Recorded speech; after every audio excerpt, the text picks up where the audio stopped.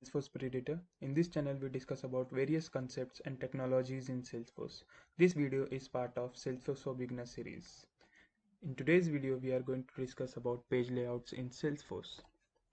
Page layouts control the layout and organization of buttons, fields as controls, visual force pages, custom links, and related list on object record pages. Page layout helps to determine which fields are visible, read-only, and required on our records edit pages as well as record view page. Page layout should not be used as only means to hide sensitive data from user, as user can still access the records or fields from other parts of a platform like using queries, or they can also update the records using DML operations. Okay. Page layouts are used to customize the content of record pages for our object for different users. Okay, so we can assign page layouts like different page layouts to different users based on their profiles. Okay, so we have a concept of page layout assignments in Salesforce. Okay, so let's go to the Salesforce and we'll check there how we can create a page layout, how we can edit a page layout, and how we can assign a page layout to different profiles. Okay. In our Salesforce org, let's go to the account tab. So you'll find list of accounts over there. So just open one of the account from there. Okay. So the details which is visible on your screen is nothing but the page layout for our account object records. Okay. So you can see these fields, right? You can see these many buttons. Then you have options to go to the other parts of a page layout, right? And these are nothing but the related lists to the account object. Fine. So this is nothing but a page layout. So what we are going to do is we'll just go to setup and we'll search account. Now you can just scroll down to see details related to accounts. So we can see fields, validation rules, triggers, etc. Right? So we have a page layouts here also. So just open this page layout. You will see the list of page layouts that are present for our account object. Okay. So we have 5 page layouts now, and we have a new button over here using which we can create an additional page layouts for our account objects if it is a requirement for us. And we can also control the page layout assignment to different users using this button. Okay. So first what I'll do is I'll just create a new page layout so that we can see how a page layout gets created. Okay. Now when you click on new page layout, you can see there are two ways of creating a page layout. First, either you can clone from the existing page layout, or you can directly create a new page layout. Okay, so let's name our page layout as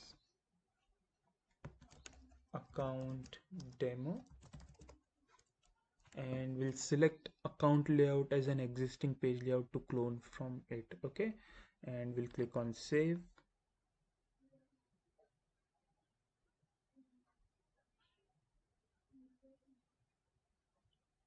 Okay, so now we are here, and this is nothing but a page layout editor. Okay, so this page layout editor allows you to create a page layout for your object. Okay, on the top of a page layout editor you can find a palette. Okay, and the bottom part is layout for your page. Okay, now palette is a static portion of your page layout editor. So if you scroll down, see the palette appears on the top of page always. Okay, so and what does palette have? So palettes have various options for you to select so that you can take these things on your page layout. So you have fields, you have buttons to select from, you have custom links, quick actions, then you have related list, components, visual force pages, which you can drag from here into your page layout. Okay, so for now what we'll do, we'll go to the field section, and let's say we want account source field into our page layout. Okay, right now it is not there. Okay, so the page layout from which we cloned our new page layout, so the existing page layout didn't had this account source field. So I'll just add this account source field over here. Okay, so you can see account source page field is added here, And let's say I'll remove this domains field. I don't require this field. Okay. And what I'll do is now suppose I need to make this account source as mandatory field on page layout for all my users, right? So what I'll do is I'll go into this properties part and I'll make it as required. I can make it as read only also. So what read only will do, it will just appear, make field appear as read only. So you cannot edit it while creating the record of account. Okay. And if I mentioned it required, so that would be a required field and you have to enter value into this field while creating your account record.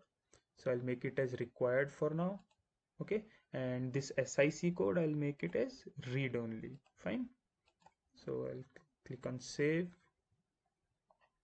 Okay, and this related list, so these are the child objects of your account. Okay, so they can appear as a related list to your accounts page.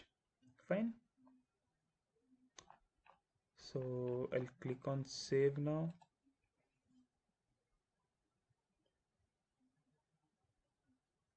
Yeah, so we have created our new account page layout. This is account demo, right? Now this page layout has been created, but we have not assigned this page layout to any of your users, right?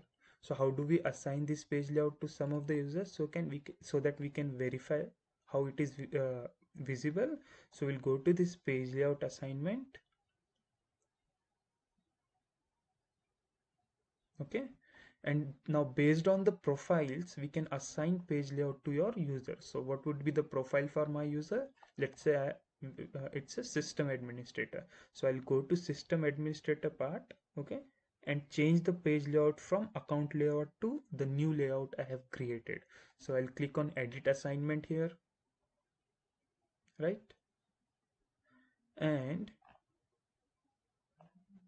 for system administrator I'll select this row and I'll select the page layout to use, so it would be account demo, right?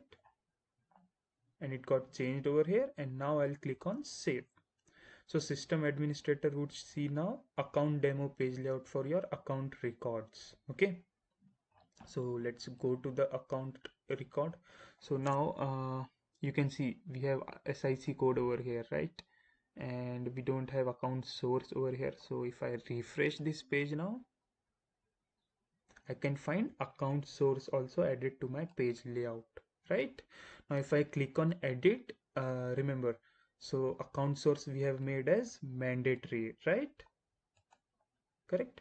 So I'll select value for this and only then I'll be able to save. If I don't select some value, if I click on save, so it will throw me an error that you must enter value for this field as this is a mandatory field. So I'll select as web for this and click on save, right?